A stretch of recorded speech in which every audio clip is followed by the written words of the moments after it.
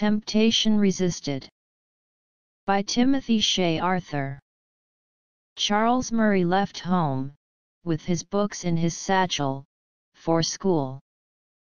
Before starting, he kissed his little sister, and patted Juno on the head, and as he went singing away, he felt as happy as any little boy could wish to feel.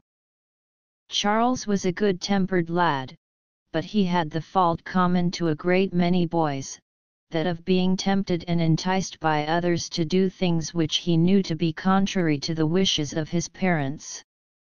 Such acts never made him feel any happier, for the fear that his disobedience would be found out, and the consciousness of having done wrong, were far from being pleasant companions. On the present occasion, as he walked briskly in the direction of the school, he repeated over his lessons in his mind, and was intent upon having them so perfect as to be able to repeat every word. He had gone nearly half the distance, and was still thinking over his lessons, when he stopped suddenly, as a voice called out, "Halloo, Charlie!" Turning in the direction from which the voice came, he saw Archie Benton, with his school basket in his hand, but he was going from, instead of in the direction of the school. "Where are you going?" Archie asked Charles, calling out to him. "Into the woods, for chestnuts." "Ain't you going to school, today?" "No, indeed. There was a sharp frost last night, and Uncle John says the wind will rattle down the chestnuts like hail." "Did your father say you might go?" "No, indeed. I asked him, but he said I couldn't go until Saturday. But the hogs are in the woods, and will eat the chestnuts all up, before Saturday. So I am going today." "Come, go along, won't you? It is such a fine day, and the ground will be covered with chestnuts. We can get home at the usual time, and no one will suspect that we were not at school." "I should like to go, very well," said Charlie, "but I know father will be greatly displeased, if he finds it out, and I am afraid he will get to know it, in some way." "How could he get to know it? Isn't he at his store all the time?" "But he might think to ask me if I was at school. And I never will tell a lie." "You could say yes, and not tell a lie, either," returned Archie. "You were at school yesterday." "No, I couldn't. A lie, father says, is in the intent to deceive. He would, of course, mean to ask whether I was at school today, and if I said yes, I would tell a lie. It isn't so clear to me that you would. At any rate, I don't see such great harm in a little fib. It doesn't hurt anybody. Father says a falsehood hurts a boy a great deal more than he thinks for. And one day he showed me in the Bible where liars were classed with murderers, and other wicked spirits, in hell. I can't tell a lie, Archie." "There won't be any need of your doing so," urged Archie, "for I am sure he will never think to ask you about it." "Why should he?" "I don't know. But whenever I have been doing anything wrong, he is sure to begin to question me, and lead me on until I betray the secret of my fault." "Never mind. Come and go with me. It is such a fine day. We shan't have another like it. It will rain on Saturday, I'll bet anything. So come along, now, and let us have a day in the woods, while we can." Charles was very strongly tempted. When he thought of the confinement of school, and then of the freedom of a day in the woods, he felt much inclined to go with Archie. "Come along," said Archie, as Charles stood balancing the matter in his mind. And he took hold of his arm, and drew him in a direction opposite from the school. "Come. You are just the boy I want. I was thinking about you the moment before I saw you." The temptation to Charles was very strong. "I don't believe I will be found out," he said to himself, "and it is such a pleasant day to go into the woods." Still he held back, and thought of his father's displeasure if he should discover that he had played the truant. The word truant, that he repeated mentally, decided the matter in his mind, and he exclaimed, in a loud and decided voice, as he dragged away from the hand of Archie, that had still retained its hold on his arm, "I've never played truant yet, and I don't think I ever will. Father says he never played truant when he was a boy, and I'd like to say the same thing when I get to be a man." "Nonsense, Charlie. Come, go with me," urged Archie.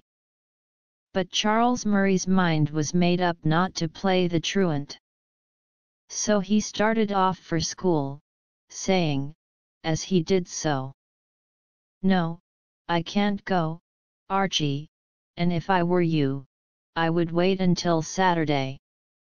You will enjoy it so much better when you have your father's consent. It always takes away more than half the pleasure of any enjoyment to think that it is obtained at the cost of disobedience. Come. Go to school with me now, and I will go into the woods with you on Saturday." "No, I can't wait until Saturday. I'm sure it will rain by that time, and if it don't, the hogs will eat up every nut that has fallen before that time. There'll be plenty left on the trees, if they do. It's as fine sport to knock them down as to pick them up." But Archie's purpose was settled, and nothing that Charles Murray could say had any influence with him. So the boys parted, the one for his school, and the other for a stolen holiday in the woods.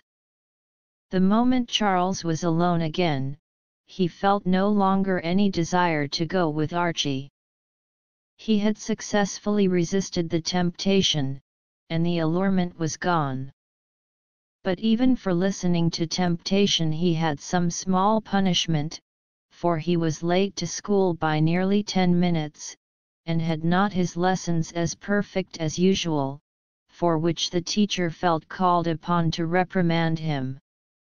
But this was soon forgotten, and he was so good a boy through the whole day, and studied all his lessons so diligently, that when evening came, the teacher, who had not forgotten the reprimand, said to him, "You have been the best boy in the school today, Charles.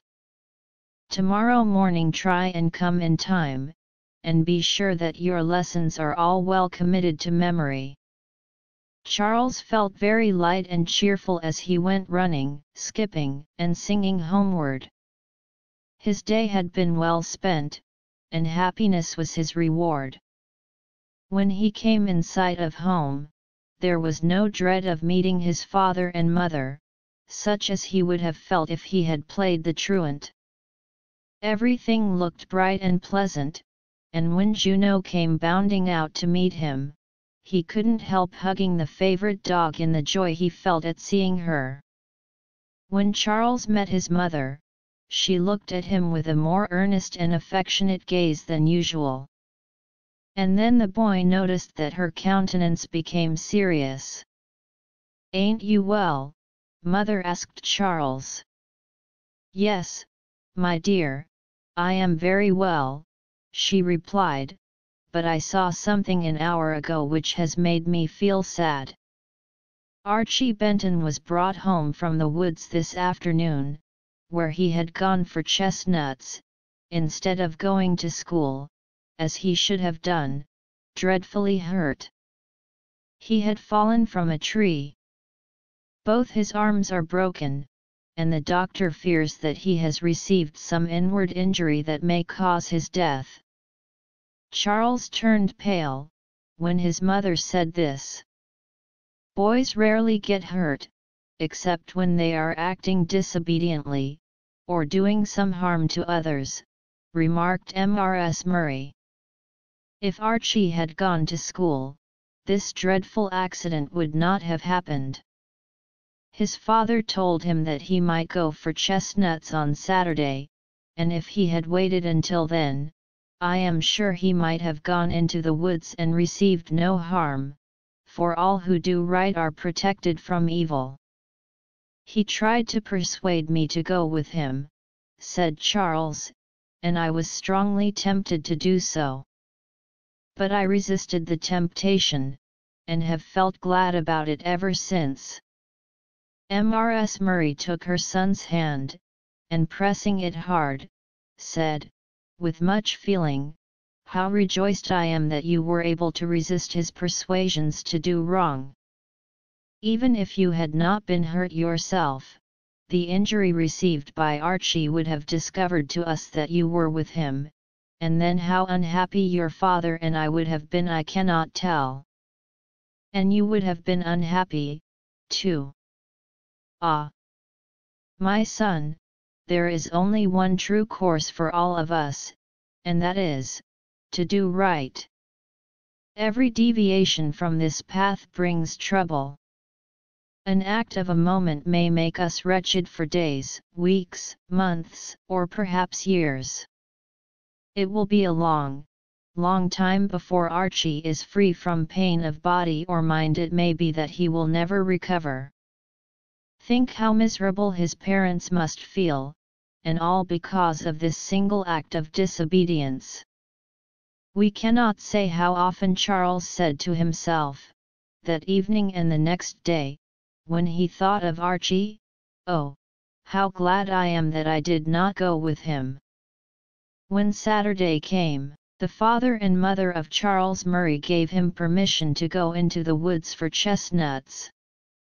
2 or 3 other boys, who were his school companions, likewise received liberty to go, and they joined Charles, and all together made a pleasant party.